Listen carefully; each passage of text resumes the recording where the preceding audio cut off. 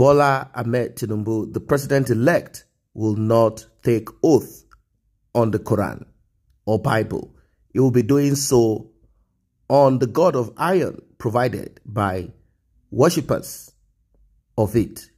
They said this is the only way to curb misappropriation, corruption, nepotism, and any form of wickedness that you can think of.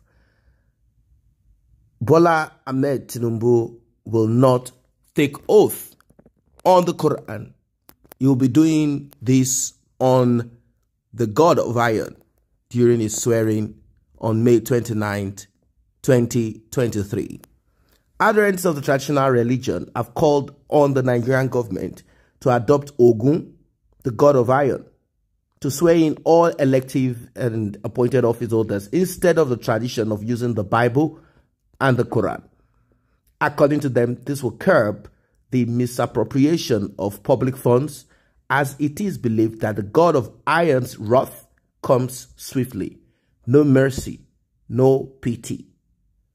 This comes as Nigeria prepares for May 29th Inauguration Day, when the President-elect Bola Tinubu, Vice President-elect Kashim Shettima, Governors-elect, and others will be sworn into office.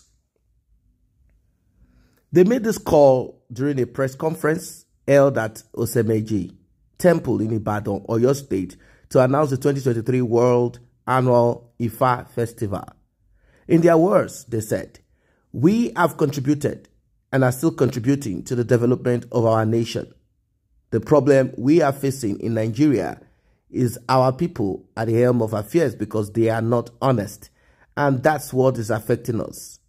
Jagumolu Awagbaye Dr. Fayemi Fakayode said, "If we can decide to be swearing in political office holders, either elective or appointed officers, in traditional ways or through the God of Iron, things will be better, and they will stop embezzling our money because they know the immediate consequence of their action.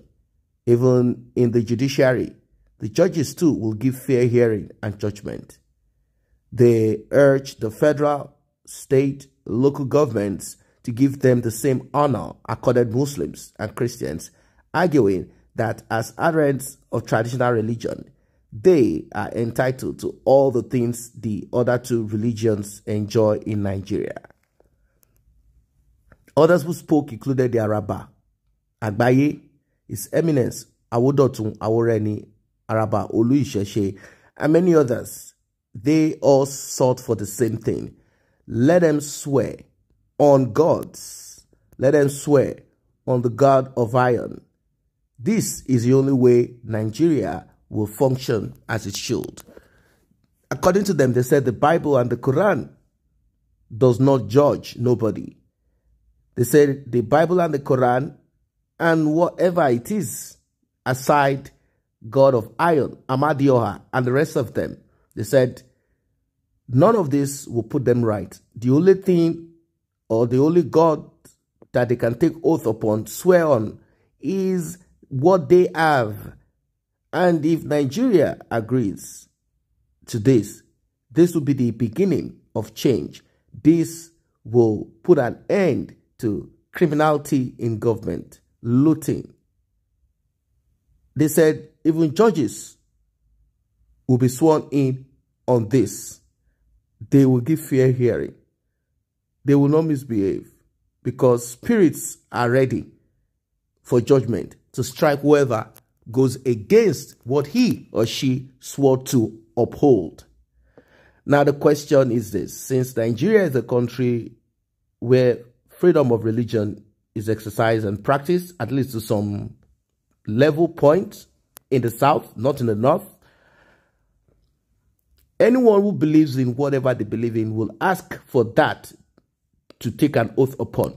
Bola Ahmed Tinubu cannot be forced to take an oath on Ogun if publicly he is not a worshipper of Ogun. If secretly he is, if he is not a worshipper of Amadioha, if secretly he is, publicly if he is not, he will not ask for Amadioha for him to swear upon.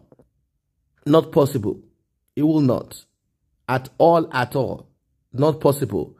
He will ask for what he believes in, the religion that he practices. As a Muslim, he will simply ask for the Quran. As a Christian, if he will simply ask for the Bible. I have not seen any public office holder, regardless of their public or secret affiliation, that have sought for traditional or gods or idols for them to swear upon. I have never seen till date. No public office holder in Nigeria has ever swore on any of this deity. They would never. We've not seen it at all.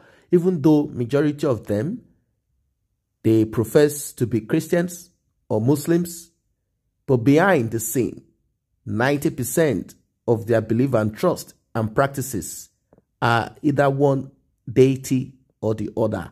In fact, some go as far as India to seek for deities to give them power over contenders, to give them power over opposition, to protect them. And of course, if someone is to go to India to seek for a deity that requires blood or some other forms of appeasement, you know what it is. How can that state be in peace?